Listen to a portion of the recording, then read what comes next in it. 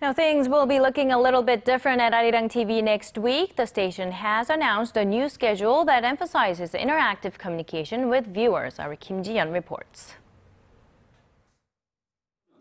Korea's one and only fully English broadcasting system, Arirang TV, announced its new lineup for 2015. The new programs will launch next Monday, April 6. Arirang TV's president and CEO Bang Seok-ho says one of the big differences is that more programs will invite viewers to interact with shows in real time. Broadcasting is no longer a communication channel that's one-sided. Arirang TV will do its best to deliver various Korean cultural content and further interact with our viewers in 130 million households in more than 100 countries.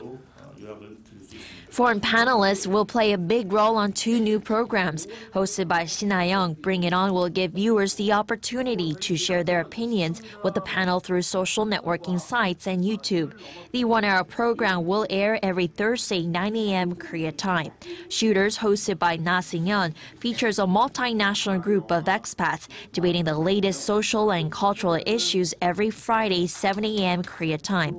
Arirang TV is planning to enter the United Nations in-house network this July as an English-based 24-hour news channel alongside CNN International, BBC World, and NHK World.